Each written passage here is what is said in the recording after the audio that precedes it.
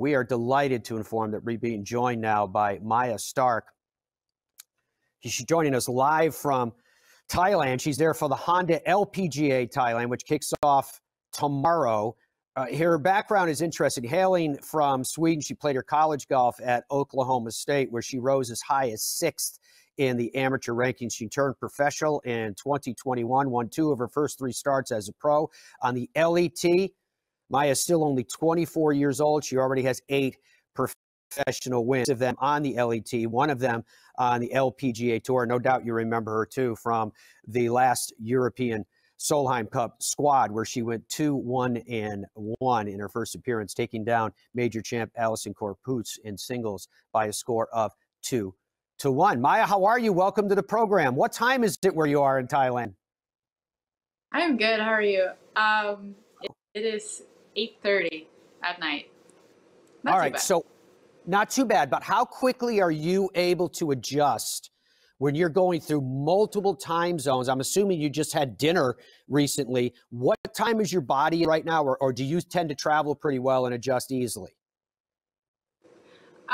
It's usually easier because we always, well, at least I live at home still in Sweden, so I usually just travel west to go play tournaments, and that's always easier. But I don't know, I think I've just been so tired coming here, so I'm pretty ready for bed, but that's usually not the case going east.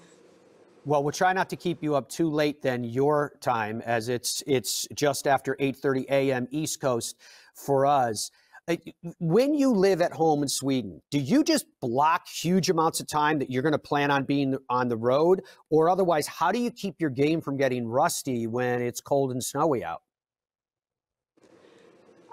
Well, on the Swedish team, we've always been working periodically, I guess. I don't know if you say that, but so we say, you're not going to lose much if you don't practice putting for a month. But you're going to gain a lot if you work on your irons for a month straight. So I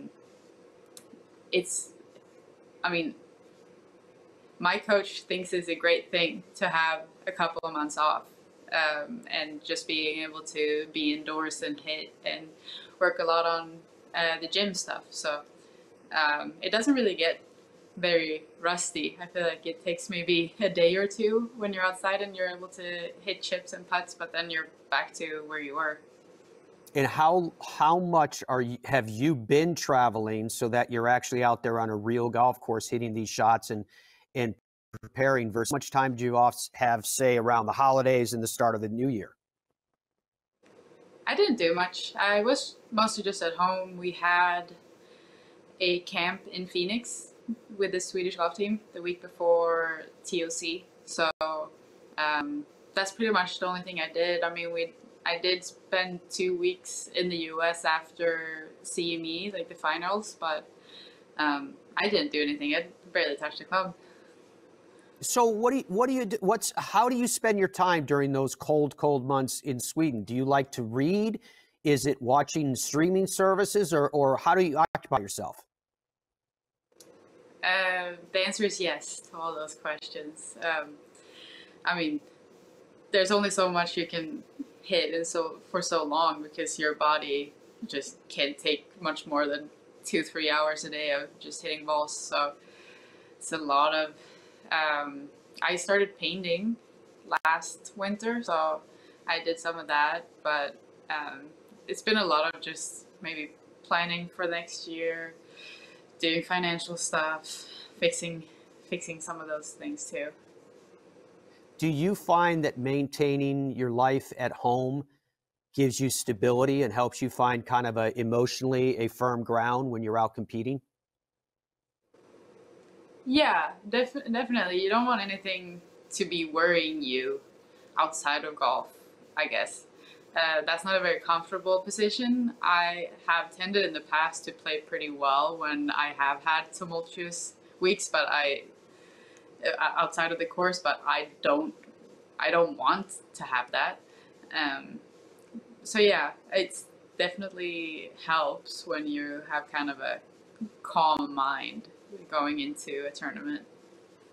What is it, Maja, about professional players now coming out of Sweden.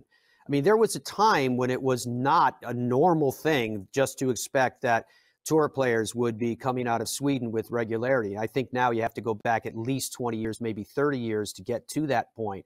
But it's a regular occurrence now with what is happening. You've mentioned multiple times the Swedish team that's behind it. Could you talk to us about your inspirations and about infrastructure that exists from the country now to help you guys evolve? Yeah, I think they're really good at creating the community so everyone will kind of meet everyone. It's very different in the US, I guess, because it's just so big and you can't really call people for a camp every other month when it's not actually for the national team. So on the Swedish team, you have for the girls part, you have the super camps, which are just regional, where they get local coaches, and then you get coaches from the federation who maybe have some more knowledge of how just the national team works. So they come in with that knowledge, and then you get the girls future team or camps, where you have a lot of different girls coming in but meeting with coaches from the national team, and you learn how the national team practices and plays, kind of, or what the average is of the national team players, and then you go up to the girls national team. So I feel like there's a lot of initiatives to help everyone and not just the top of the top, and it all comes from like the same organization, which I think has been helpful because then everyone gets the same info. Maja, who was your hero? Who was your inspiration? You know, I didn't have that many like golf idols, but I think lately Tiger has just been the one. I've started watching the Chasing 82 on YouTube, so I just go through all of his wins and just look at little documentaries of that. That is very cool. When you said you're a reader, what kind of books do you like to read? I have reread some books, but it's usually somewhat adventurous. Well, I guess almost every book is adventurous. I think that's fictional. Otherwise, it would be boring. But that's what kind of keeps me to a book. I'm not a huge reader, so don't hold me by that. But I'm reading. One of my favorite books is called Wild, which is about a woman who's kind of lost in life, and then she goes on an adventure. Well, speaking of Wild, that's a perfect segue here. Because from what I understand about you, when you travel, I believe the quote that I saw was that when you open up your suitcase, it explodes. What is the story behind Maja the Traveler? Oh, but it's just, I'm not very tidy. And I think I was talking with Lynn about this. That's where the quote comes from, that Lynn will actually put her stuff in the closets and hang stuff up, whereas I open my suitcase and I just leave it in there because I have my system in the suitcase where it's like, okay, this is where the workout clothes are, this is where the golf clothes are, this is where the rest is, this is where the fancy clothes is. So I have that system, but then I also have to put the dirty laundry somewhere. So that just kind of ends up on top of something else. So then it's just messy. Okay, so as we're going to break, because we're going to come back and talk to you some more, I assume that you're connected with your phone right now. How about you grab your phone and show us what the room looks like, the explosion that exists around you right now? Okay.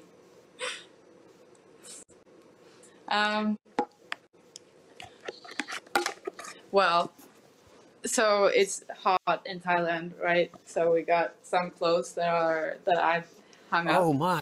They're just hanging there. Well, it's not great. There are some things in the bathroom too that I hung up from yesterday that I haven't taken. I've only been here for a day and a half, so it's not as bad as it could be. Well, that's good to know. At least we've covered that portion. Maya, how excited are you for the start of the Asian Swing and all the golf that you have before you? I'm really excited. I love playing in Thailand, especially. I think the fans are great here, and it's also nice to not have to warm up as much because it is so hot.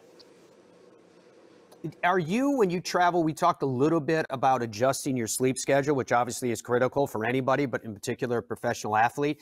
What about the food? How are you when you travel internationally, whether it's Asia or anywhere else around the world, in terms of adapting to the local cuisine?